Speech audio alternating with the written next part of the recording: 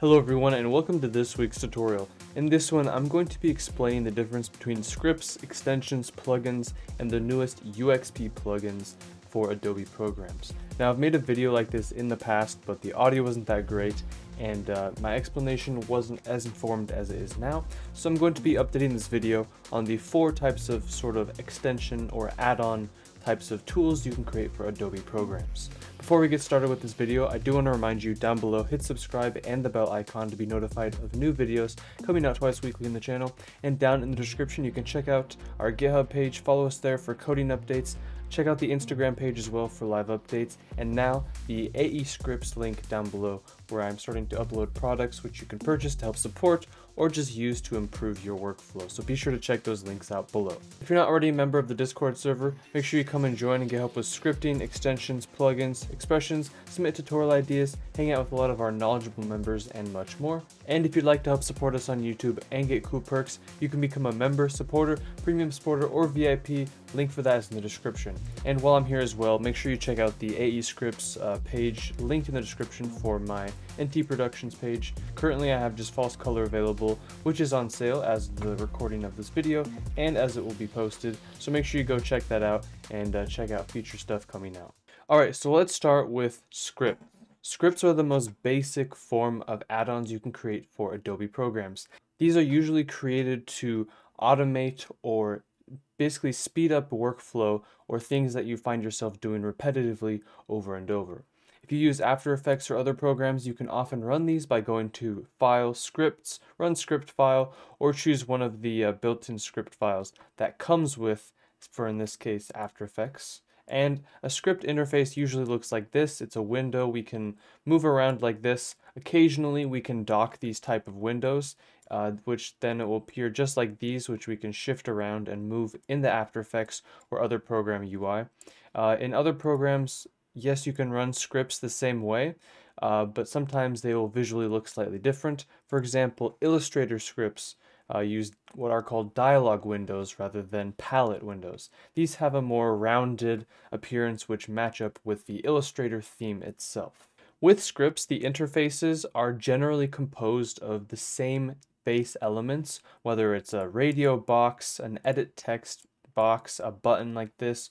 Most of the elements in scripts are always going to look the same, which is the sort of limiting factor. You can use images inside of scripts, but in terms of customization like a website, this is going to be far limited. Now for the functionality of a script itself, again, this really varies on the program, but generally it is used to automate or do things quickly for you that would normally take a lot of time. It gives you access to go in and program certain actions inside of whatever program you're using. I could set up an action to automatically create a composition with a certain name, a certain resolution, and all these other settings can be automated. But say I needed to do that, say 1,000 times, having to click Control N, type in all this stuff, and continue to do that 1,000 times would take forever. A script would allow us to write just a few lines of code and just in a few seconds would automatically do all of this processing for us. And it also has superpowers like being able to quickly undo things and have access to basically any part of the program depending on which program. If you are familiar with any of these in general, it would probably be scripts because they are the most commonly used and easiest to deal with. In terms of the language, you'll be writing scripts in JavaScript or JavaScript Extended JSX, and basically what this means is JavaScript using an older language standard. So there are some newer JavaScript features that aren't available in scripting itself, but in general you're mostly just interacting with After Effects, InDesign, Photoshop, Premiere, Illustrator, and dealing with all of the elements that are in your project or document and manipulating them using commands. The next thing I want to go over is extensions. This is the next step up. It is essentially a website which runs a script and communicates with the Adobe program. What I mean by this is it's basically a web interface with a script running some functionality in the background. To access this in most of your programs, you go to Window and Extensions. And in each program, you can also set up extensions to work for all of your programs. Sometimes scripts can be very difficult to make cross-platform, but with extensions, you can quite easily make them work for all the programs. So I can choose an extension and load it up to see what it looks like.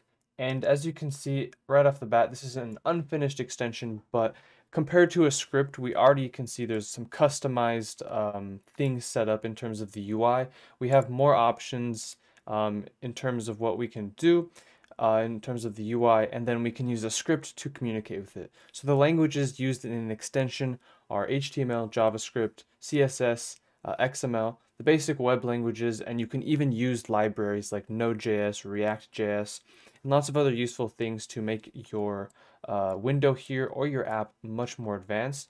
And then what you can also do with an extension is use that HTML, get some input, and then you can send that input down into a script and automate some processes inside of whatever Adobe program you're using. So I could type in maybe some cut times, maybe 10 seconds, 1 minute, 20 seconds, and if I had it set up, I could easily click a button, send these times down into a script, which will then automate the cutting or whatever instructions I give it inside of whatever program I choose using a script. Extensions are much more difficult to make than a script, so if you are planning on creating one, it does take a lot more knowledge, work, and patience. The setup just to run these and test them out can take a lot more time, and it does, of course, just take more experience.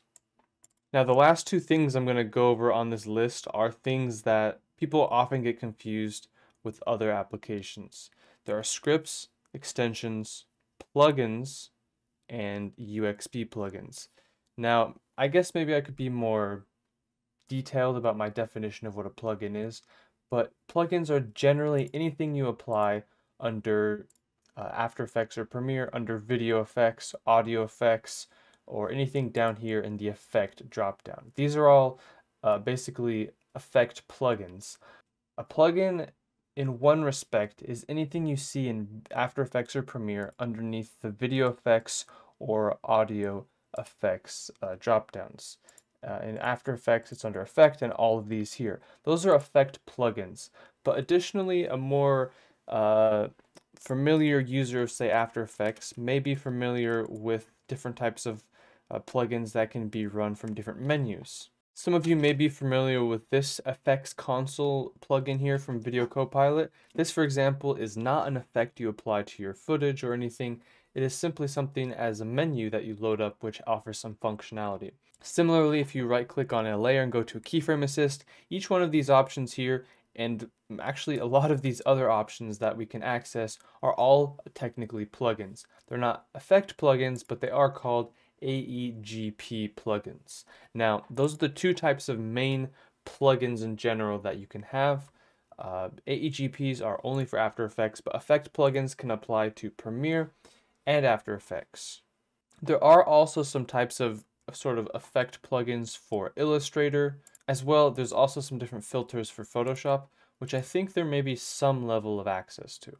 But in general, a plugin is a menu command that does something in After Effects, or some kind of audio or video effect you apply to your clips or footage. These are so complicated to create compared to scripts and extensions, but they offer you so much control because you can basically generate imagery from scratch and have full control instead of using a set of libraries like scripting and extensions give you a sort of limited scripting library, which limits sometimes what you can access. With a plugin itself, you can modify the individual pixels and have extremely fast processing speed to do things you would never dream of in scripting or extensions.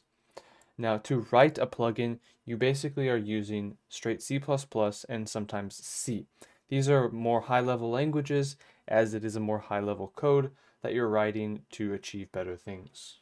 And in terms of interface, UIs for plugins, at least the ones in effect plugins, generally have the same elements similarly to scripts. You have the same kind of drop-downs, slider controls, color checkboxes, normal checkboxes, and buttons. However, there are customizabilities with plugins which allow you to create custom UIs. You may have seen a few plugins with these kind of things, but generally plugins will use these same base elements.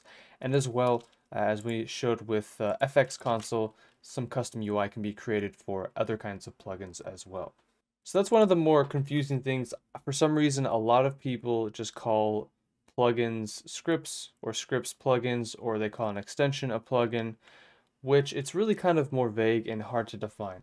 Because if you have an extension which runs a script, you technically just have an extension. But you can have an extension which runs a plugin, and it kind of becomes a plugin. If, for example, I had an extension which I launched and it applies my own custom effect here, maybe it's this false color effect, and that's only exclusive to my extension. Well, now it's kind of a hybrid extension plugin.